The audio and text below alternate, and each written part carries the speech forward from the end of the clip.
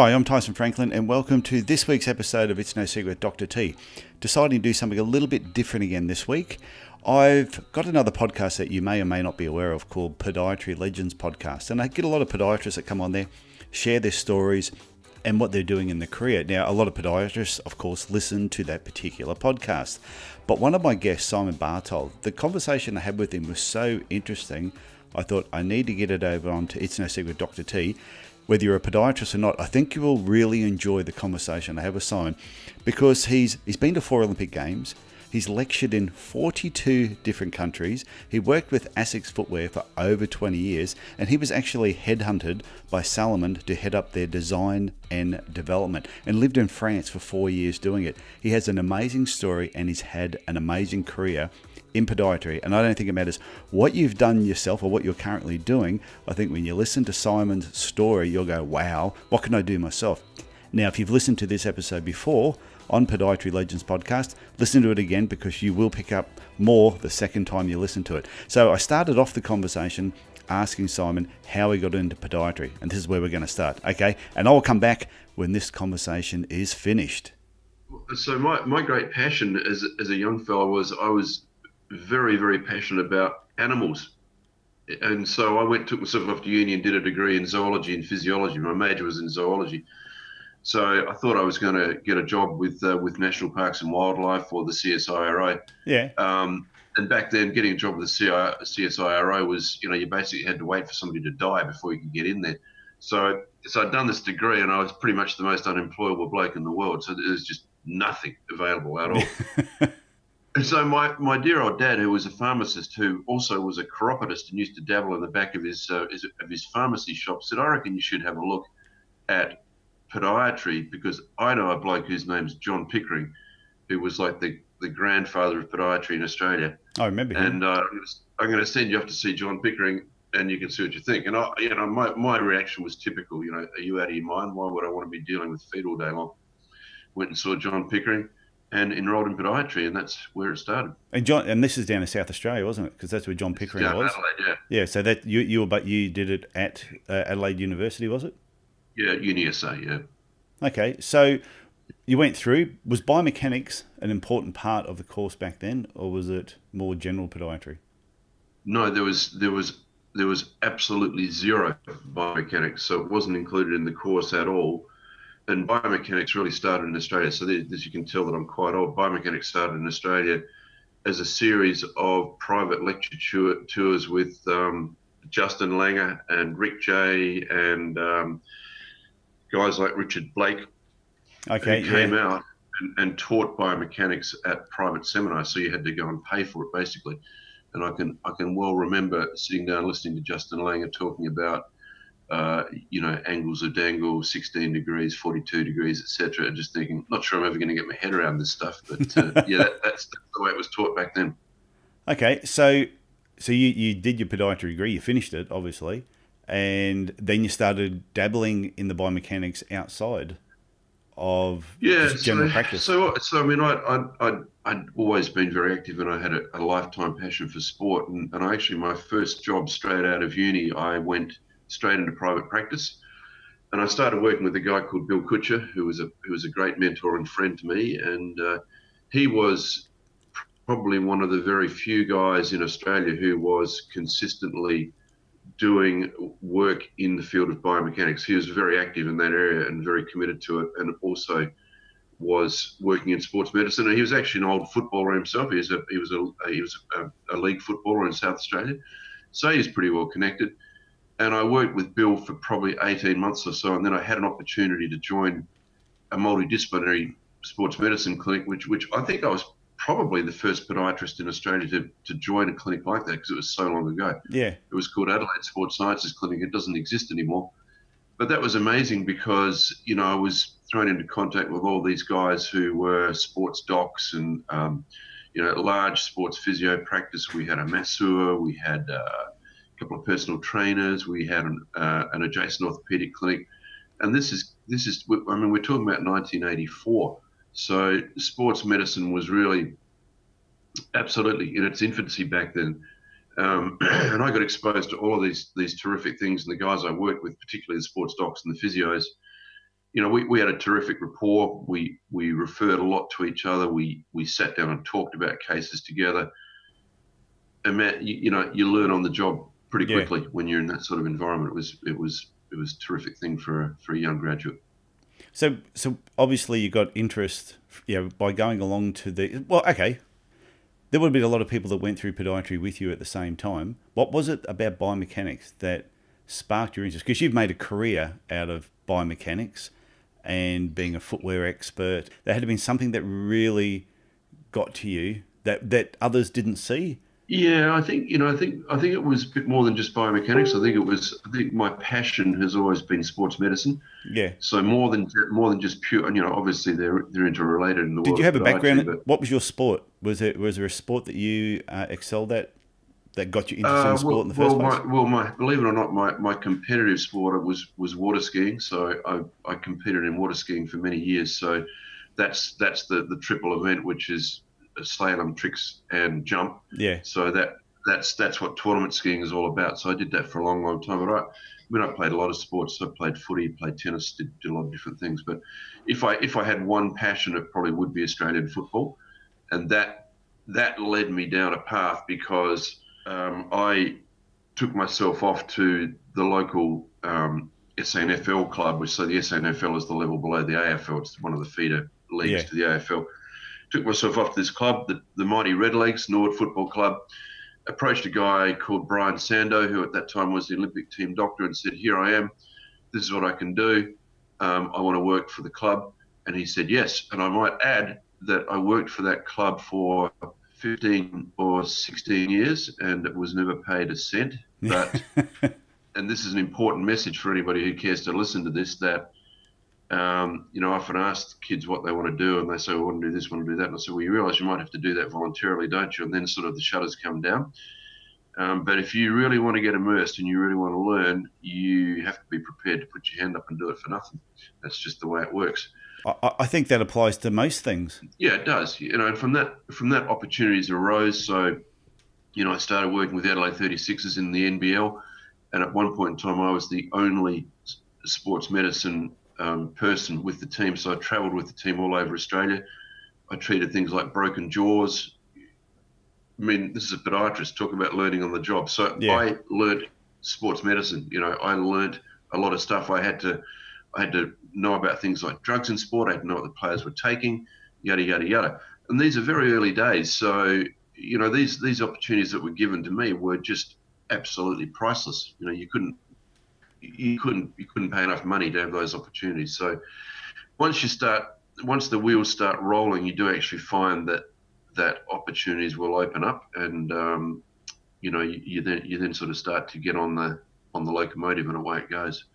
Okay, first time I heard you speak was it was early 90s, and I think it was on the Sunshine Coast. It might have been a national conference or a state conference on the Sunshine Coast. And in Twin Towers. Twin Towers, that's the one. And I always remember you made this comment from stage, and I almost wet my pants. And you were talking about orthotics and how a lot of podiatrists say they cure so many things. And he goes, "Yep, but however, I'm yet to see anyone claim, even though it's not proven yet, that it can't cure hemorrhoids." And what's funny? The only thing I remember from that conference was that comment.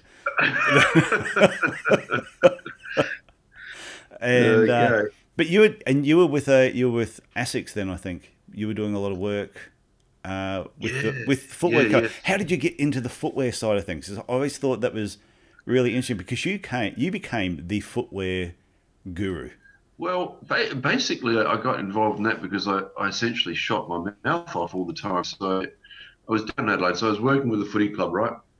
And I was seeing all these players who were getting injured. And it's not very often you can make a direct correlation between footwear and injury, but in football you can. Yeah. Footy boots injure players. It's that simple because they're so primitive. So the local Asics rep down in Adelaide was a fellow called Nick Doody. He basically got sick of me bagging the footy boots, and he came around to my practice one day and he said, "Well, if you reckon you can do better, then put your money where your mouth is. Come and we'll do some work together." And that's how it started. So it was Aussie football that started me with Asics, and initially dabbling a bit with different projects, and then eventually in 2007, going completely full-time on a global basis with Asics. But I worked with Asics in one form or other for over 20 years. Yeah. And again, what an incredible experience that was. I've traveled all over the world with them. I met all sorts of different people, had the opportunity. It's a cool thing when you see somebody running down the road and you see the shoe they're wearing and you can actually remember, yep, that was my idea, or I had this input to that shoe. That's a really fulfilling experience to have.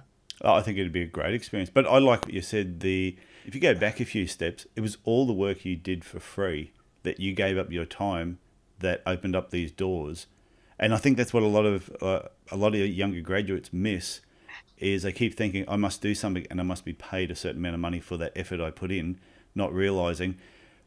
And you'll see the sign behind me on the wall. The next connection you make could be the one that changes your life.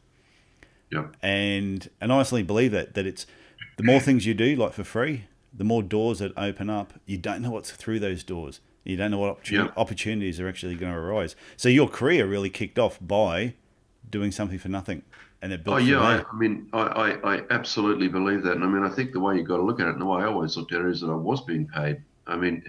If I'd had to pay for what I was being taught, it would have cost me hundreds of thousands of dollars. I was being taught on the job, so I was more than happy to not be paid for it. And what I was observing and the experiences I was getting. You're sitting on the sidelines at a grand final with 50,000 people, and you're there in the box, on the ground. You're in the players' box. This is something not many people get experience, and you're a young podiatrist who's sitting there and you think, well, that's pretty cool, and I can see that player. I helped him get to the grand final. How much is that worth? Yeah, I must admit there was a particular basketball game here in Cairns, and I was doing all the podiatry stuff for the Taipans. And one of the opposing teams that was up here playing, one of their players had hurt their foot. So all of a sudden, they knew I was in the box or whatever. The next thing, I've been waved down, and I've gone over to the other team to help one of their players actually get back on the court. It was like a trial game before the season was actually kicking off. Yeah. But I must admit, and then the rest of the game, I'm actually sitting there on the bench with the opposition team, and I'm thinking, yeah, this is pretty cool. And it's the same sort of thing. It's just, I think it's being there. It's just exposing yourself to as many new things as possible and finding out what it is that you like. Yeah, it is. It's the experience. You don't know where it leads you. I've now been to 4 Olympic Games. Had you told me that in 1982, I would have said you're nuts. That's not going to happen.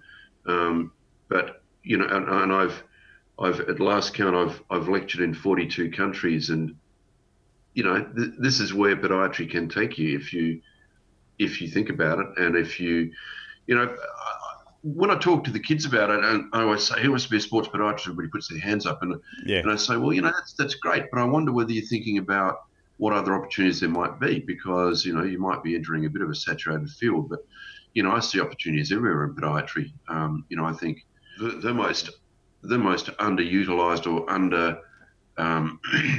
I suppose underexposed field is probably rheumatology. I think globally we've probably got one podiatry expert in rheumatology. His name's Professor Jim Woodburn, and he's up in Glasgow. But he's the only one I'm aware of who's a true expert in the field. But these are people whose main problem is their feet. Yeah. So I just don't get it. Why are people not really upskilling themselves in this area and saying, okay, I'm going to put my hand up, but I'm going to say I know a bit more about rheumatology than the next bloke, so I reckon you should be coming to see me. But that's the interesting part, is you don't need to be an absolute expert to begin with. You just need to have a genuine interest in a particular area and know more. Just be a few steps ahead of everybody else, and as you're teaching them, you continue to learn yourself, and then your knowledge keeps growing. Yeah, I think that's absolutely true. When I thought about this, and people have often asked me, how come you don't do surgery and stuff like that? And I said, look, I didn't do surgery because I felt like I had too much to learn in the area I was really interested in. And I did want to become an expert. Whether I achieved that or not, I have no idea. But I did want to. I had a passion for what I was doing, and I did want to know as much about it as I possibly could. And it's the old story. What makes an expert? Is it 10,000 hours, whatever it is? Who knows? But basically, you absorb as much as you possibly can, and then at some point in time, you will have a level that's superior to a lot of other people, and so you'll be with peers who really know their stuff, and that's good. Yeah.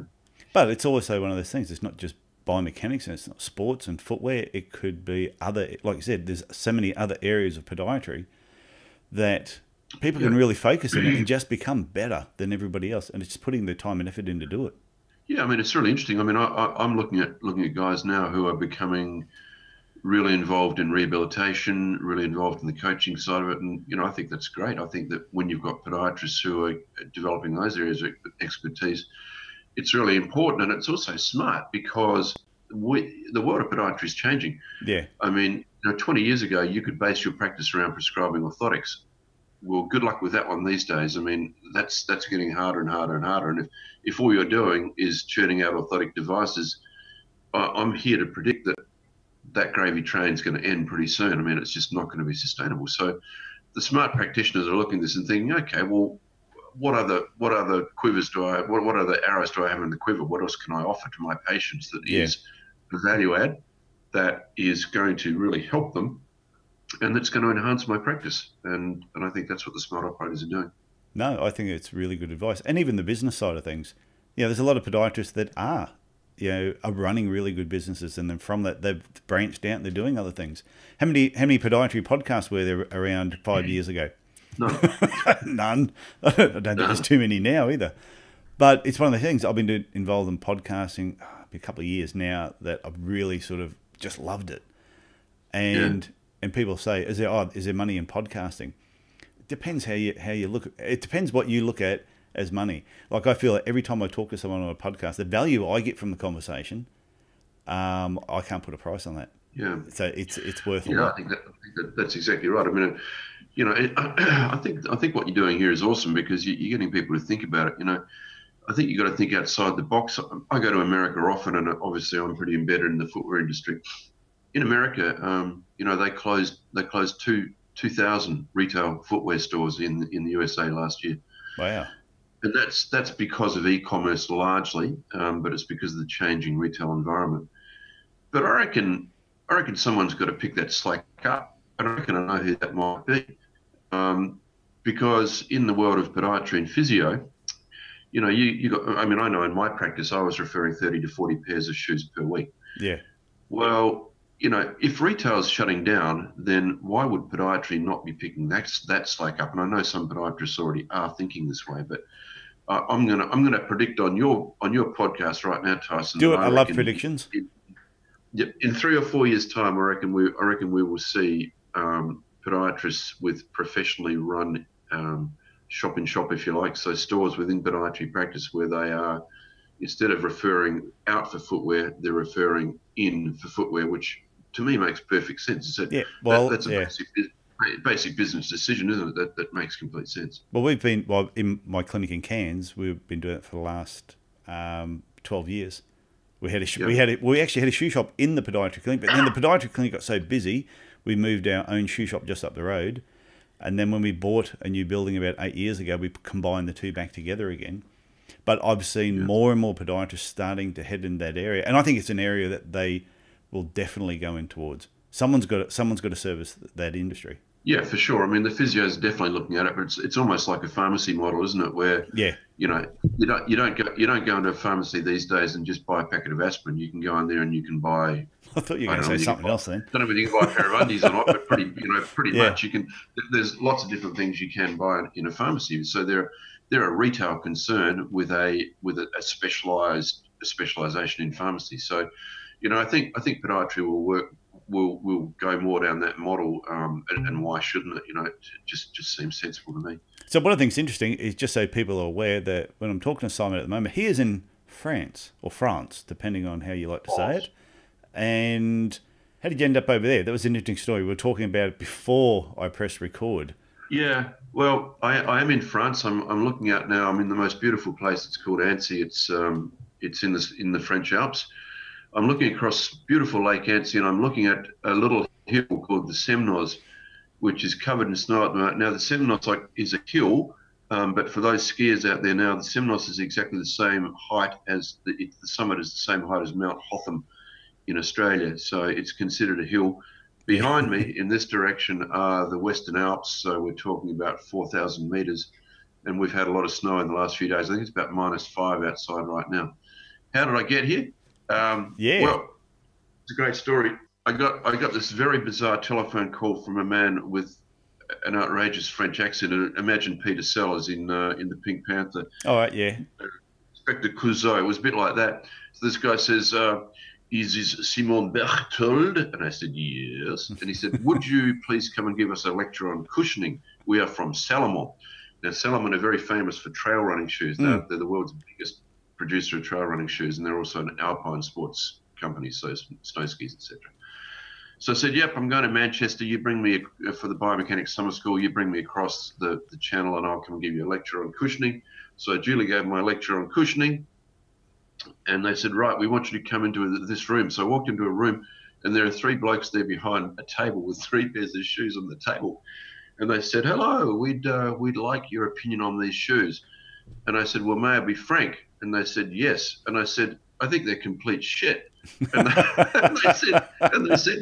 they said, "So do we. Do you want a job?" That is literally how it happened. So they offered me the job to head up their road running program, so to create their whole road running range from everything from the last development to design protocols to the manufacturing to the development process, and this is something for a little podiatrist from Adelaide that was a bit too good to pass up, because they said unlimited budget, you can do whatever you want.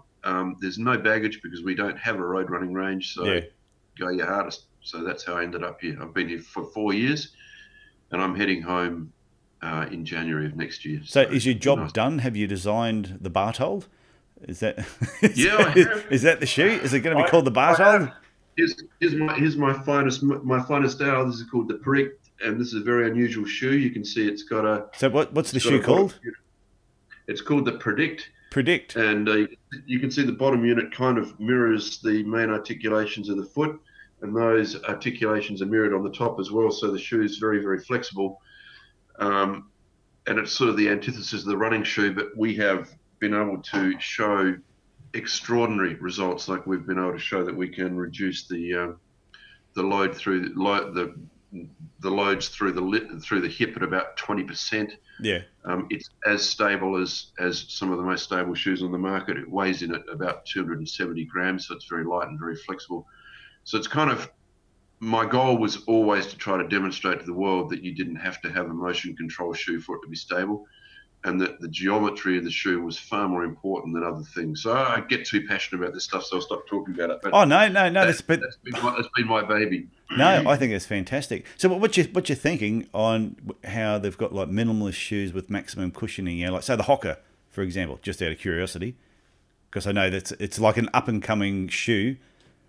I mean, I've got great respect for what they did. The 2 guys that started Hoka are actually ex-Salomon blokes, and you know, they sort of started with the concept that they were observing oversized tennis rackets and oversized bike wheels in mountain biking, and they thought, well, why wouldn't we just build an oversized shoe? But they've done something quite interesting, because they've never made extravagant claims. So the reason the minimalist movement got itself into trouble is because they said, listen, we'll go back to the hemorrhoids, you know, wear our shoe and it will cure your hemorrhoids.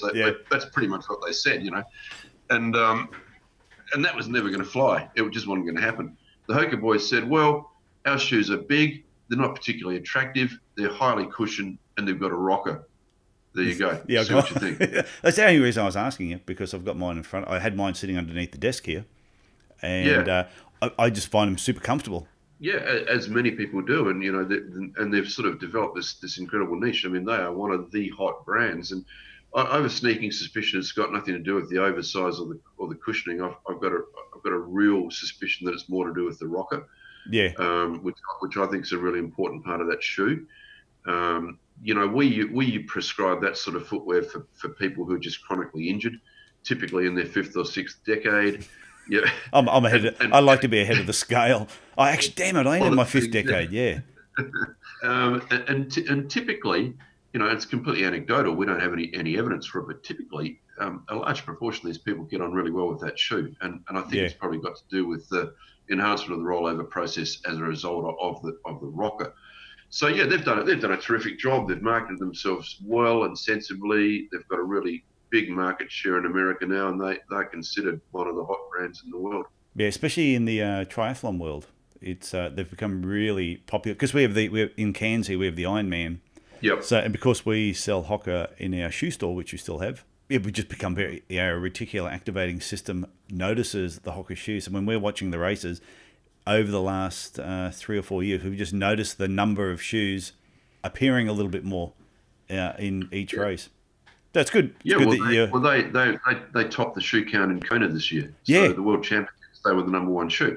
And that's an unbelievable achievement. I mean, Asics has dominated that area for the last 20 years. Yeah. But I think Asics might have come in number 3 actually. But Hoka were streets ahead. They were way ahead. And this is how they made their name. So initially they made their name with the ultra marathon guys. So the dudes who ran things like the Western States or the Leaderville 100, the 100-mile races. Yeah.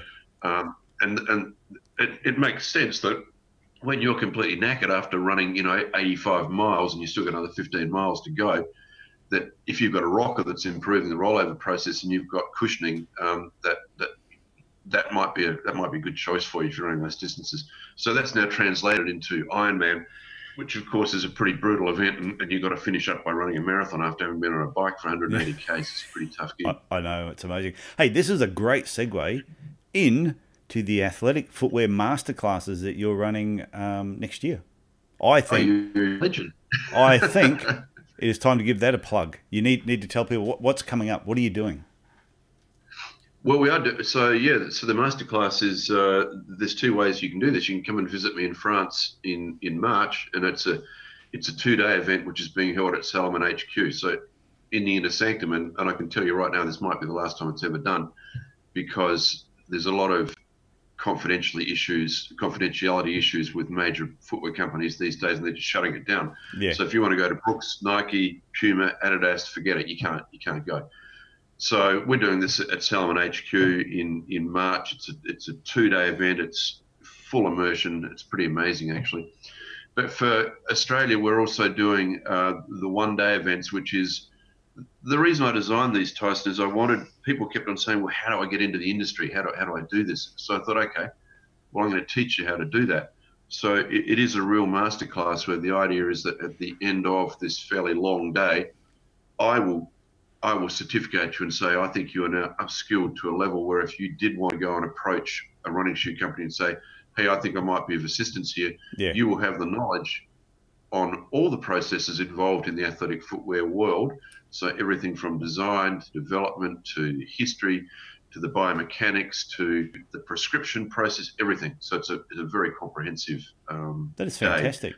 That they will then they'll be upskilled to that level. So, and even if they don't want to do that, they're going to leave that masterclass knowing a whole lot more about footwear than the bike down the road. So yeah, it's running in Sydney, Melbourne, Adelaide, and Perth. Surrey, Brizzy. It's not going up there at the moment. I have the date. If we go to bartoldclinical.com, and the dates are Melbourne is the 2nd of March, Perth is the 9th, Sydney is the 16th, and Adelaide is the 23rd of March. And it's $398, which I think is a bargain. Yeah, me too. All my stuff's too cheap. All my stuff's too cheap, Tyson. I don't know. I reckon. It's not good. I reckon that should be the early bird, and you should put it up. If they haven't booked by the end of January, put it up. Yeah, it's gone pretty well. I mean, I think we're probably getting fairly close to capacity now, anyway. So the only one, interestingly, that is a bit slow is Adelaide. So maybe. Hometown. Maybe they don't like me. No, but even Jesus had to leave town for people to listen to him. So it's the hometown boy comes back and they're like, it's just Simon. Yeah. We all know him. Yeah, I don't know. Might have something to do with the national conference. I don't know, but I'm not too stressed about it. But the other ones are getting pretty close. So if you do want to go, then take a look at it. No, I think it's great. And but it's also the information they'll learn from that they could take back into their clinic, teach their other team members. that will then transfer onto patients coming in. You being more knowledgeable than the podiatrist down the road about footwear has to set you apart from what other podiatry clinicians are doing. Oh, absolutely, yeah, absolutely. And I think that's so important because in my world, it's embedded in myth and folklore.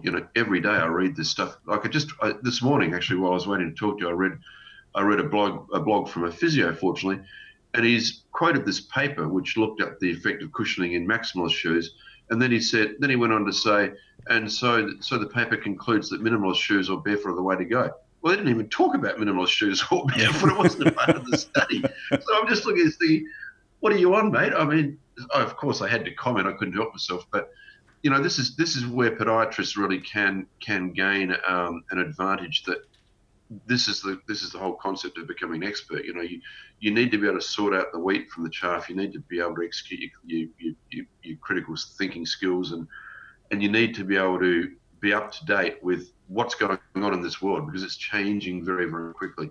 How do you look at the connection between gait retraining and athletic footwear? Is there a connection? This is all the sort of stuff that we're going to be talking about. How do you use a different shoe for a different injury? For example, could you use a minimalist shoe for Achilles tendinopathy? The answer is yeah. If you know what you're doing, you absolutely can, and it's a sensible thing to do. So that's the sort of stuff that I want to teach, basically. And do you talk about integrating orthotics into certain types of footwear and what you should and shouldn't do? And do you go down that lines, or you don't touch on that? We do. We have a big session where we analyse the current research. So we look at we actually pull up a whole series of papers, and it's like an open session basically, where we'll get down and get dirty and talk about it, and everybody has an opinion, and then we kind of distill that and bring it back to the actual research and say, okay, well, that was the discussion. Here's what the current research is telling us, and inevitably we talk about the matchup of orthotic devices and footwear in that session. Okay, so you're doing Melbourne, Perth, Sydney, Adelaide. What happened to Brisbane? I don't know. Did they do something to offend you? No, they didn't. To be quite honest, I have absolutely no idea. I think it's just at my advanced age, I can hear her now. I've got a 7-month-old baby upstairs, mate. So I think my brain is basically gone to mush. But we will include Brisbane. Yeah. Okay. If enough people come to me and say, "Hey, we want to do it in Brisbane," then we'll be up there. We'll be up there in a flash. It'll be no problem. Yeah, no, and you probably should do one in Bali. That'd be a nice one as well. Yeah. Well, we could do one in Port Douglas, mate. Do one in Port Douglas. Yeah, do one in Port Douglas. That'd be cool. It's easy for me to get to. But the other part, it's one of the things where you're saying, a lot of people could be reading research and reading articles and making their own decisions on things and using their own knowledge and experience. But to fast track that's why going along to these things is so important, because you've taken your 30 years of experience and you're cramming all this into one day, which is really fast tracking their education for a lot of people. Yeah, it is. Look, I mean, I have this homey theory that these days I think people do want focused education, and CPD is just so incredibly important. But I don't want to go to a conference where it's a 4-day conference and 3 out of 4 days is on wound care. Yeah, because whilst wound care is incredibly important, it's not relevant to me at all.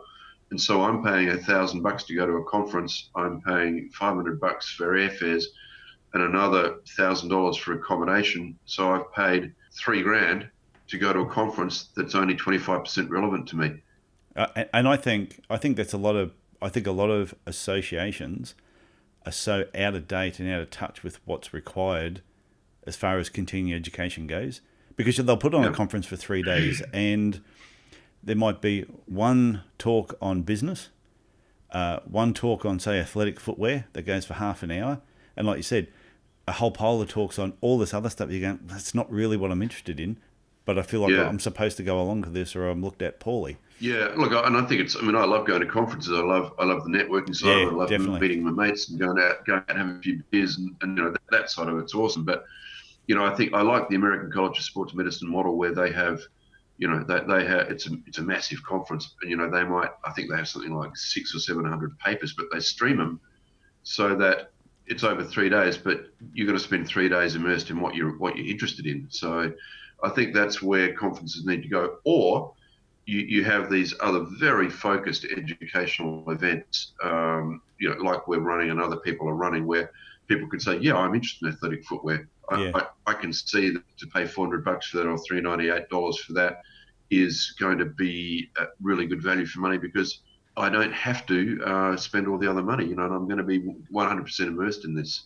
So that's my theory anyway. Have you gone to Osgo over in UK, the event they run over there? I haven't yet, but I have talked to a lot of guys. There's a couple of good ones over there. The Firefly one is apparently quite good too over in Sligo on Ireland, but I haven't been to that. I've been to a lot of conferences while I've been here. I just got back from the College of Podiatry one in Bournemouth, which was actually a pretty good conference. I enjoyed that.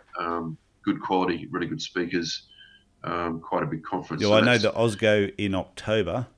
I'm going over for it. I'm going to be speaking, which will be fantastic. Be fun. It's finally nice to be invited to speak at a podiatry conference. It's only taken me 30 years. And I'm running actually a 1-day workshop the day before on just a marketing workshop for podiatrists, which is going to be a lot of fun. I'm really looking forward to that. So if people want to connect with you, Simon, I know that they can go to bartoldclinical.com, and you've got a membership area in there where they can join in. What do they get as part of the membership if they join? So Bartold Clinical is an online educational resource. So basically, you pay $16.25 for a month, which is 50 cents a day. That's excessive, yeah. Have a think about that. And once you're on that, it's unlimited access to everything on the website. So literally hundreds and hundreds of evidence-based articles with links, with videos, with all sorts of stuff. You can download this stuff, which makes it quite unique, because nearly every other website you're not allowed to download stuff. And this is $16.25 a month. Per month, $16.25 a month. Yeah, that's what it costs you. That's it. Yeah. Oh, geez, you're a crook. I know, ripping people off, aren't I, mate? But look, I want to make it accessible for people. So I think it's extraordinary value, because basically what I do, just a bit, is I take all the hard work out of it for people. So I'm on online all day reading the papers, looking at it, and then I'll comment on that paper and say, I'll distill it and say, this is what it was about. This is what's good about it. This is what's bad about it. This is what you should take home. So basically, it's the lazy person's academic site. You don't have to do anything other than just read the conclusion if you want to, and you're good to go for the day. You must have a lot of you must have a lot of members. Yeah, we do. Yeah, we're pretty happy with it, and we get really good feedback, and stuff goes up nearly every day. So there's a new article goes up nearly every day. So you're getting access in a month. You're getting access to probably 20 different articles for $16. The other part of my website's called Bartold Gold, which is a bit different. That's more expensive. That's designed like a university course. Yeah. So it's a module you buy. The first module is called musculoskeletal medicine, and that has within that module, it has 4 different courses. So Achilles tendon pain, plantar heel pain, anterior knee pain, and shin pain. And within those modules, there are 20 lessons, and this is very sophisticated, so very high-end studio quality video going through all the examination, investigation processes, and then the very current research on each one of those. And you buy that course just like you'd buy a university course. Yeah. And you can actually sit an exam, and if you pass the exam, you have to pass the credit level or better, then you actually become a part of Bartold Gold Elite, and there are only 2 people in the world who've actually done that so far. So it's pretty cool. I'll put links in when people listen to this, they go to my website. There'll be links to everything on your website, and I'll tag as much stuff in there as possible so people can find everything that you're actually doing. Oh, that's great, mate. I mean, I didn't actually think that this would come on being an advert for my website. Well, I don't want it to sound that way, but like I said, the idea, like I was saying beforehand, the idea of this podcast is to educate people on the possibilities that there are in podiatry. It's not, we don't just look at feet. There's so much more to what we actually do, and there's so much opportunity.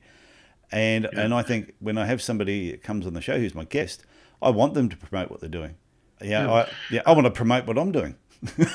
if I'm running something, I'm like, well, I may as well tell people what's happening. Yeah, and I think without sounding too cliched, I think the whole thing is that, if you're in a bit of a rut, I mean, this really enhances the way you practice. It really enhances your enjoyment. I mean, I've never had a problem getting up and going to work on a Monday morning, never ever, because it seems to me that my life's full of new adventures, and that can be in clinical practice or it can be in preparing a presentation or whatever. But as you become more immersed in this, and as you become more exposed to things, well, then your professional career becomes so much more rewarding. And podiatry is an incredibly rewarding career. And with many opportunities, as we've discussed. So I think that's an important point that you said. A lot of people, I think, do go to work in the morning with that gnawing pain in the gut of their stomach that they don't really want to be there. And I think if you're feeling that, then you need to make changes in how you approach your clinical day. And I also think, and this will sound funny coming from me, and some people that know me will go, "Oh, that's crap, Tyson." But stop focusing on the money and focus on the work that you do, and the money will come. If you focus on, and that's where my business has boomed. My business boomed, and I had more fun when I stopped focusing on the money and just focused on being a better podiatrist. And when I did that, the money just flows with it. Yeah, I think somebody told me that probably when I was 2 or 3 years out, made that exact comment, and I couldn't agree with that more. I mean, if you're so focused on making a buck, well then you're not going to develop as a healthcare practitioner to the level you should. Yeah. And so you're kind of shooting yourself in the foot, because if you don't develop as a healthcare practitioner, then you're probably not going to be very good. And if you're not very good, you're not going to make much money because nobody will come and see you. So, your primary focus is to be the best you possibly can in whatever your chosen field is in podiatry. You want to be the best you can be. And to do that, you've got to upskill. That's the only way you can do it. Yeah, and that's when things really picked up for me. It was when I started spending, like investing money in my education. I started traveling over to America and attending events there and talking to people. And I'd go over for a week just touring around to different people's podiatry clinics, bringing them up. Can I come in, have a look around, have a chat to you? And I just started learning off of other people, knowing that I didn't know it all. But there were a lot of people out there that were doing some great things, and I wanted to know what they were doing. Yeah, it's that exposure, that you're in a worldwide community, and it's that exposure. And I mean, how often do you gobsmacked by what people are doing, and how often does that give you ideas? I mean, I think the real benefit, the real beauty of a conference is, I'm quite choosy about where I go now. I go to conferences where I know there's going to be stuff from there that's going to get me either thinking, or it's going to give me an idea for something that's going to help me develop as a healthcare professional. And that's what you want to be doing. I don't understand people who don't go to continuing education events. I mean, I think they're stupid. That's the short answer. They probably are just sitting there thinking, I'm making money, I'm dishing out orthotics, or I'm selling shoes or whatever. But eventually that's going to come back and bite you in the bum, because you're just going to stagnate, and you probably won't enjoy what you're doing. So it seems like a bit of a waste of time. Well, I hope you enjoyed listening to Simon Bartold today, and this is probably the 4th time I've actually listened to this particular conversation, and I pick up something new every time. As I mentioned, you probably would if you've listened to it yourself as well. But the one thing that really stands out to me is the amount of time and effort he put into his education and learning before he was paid a cent. But years down the track, that's what led to going to 4 Olympic Games and speaking in 42 countries. So I think that's something we need to keep top of mind, is not everything we do we must be paid for. Some of it is all about learning and just gaining experience. So I just want to mention my guest next week is Super Joe Pardo. Now, Super Joe was on this podcast back in episode 43, and he was talking about sales won't save your business. What we're talking about next week is Super Joe has his own TV show in the United States, and we're going to talk about how that got started and what the TV show is all about. Give you a little hint, it is about small business, and it's about saving small businesses. So that's it from me. Look after yourself, look after your family, and I will talk to you again next week. Bye for now.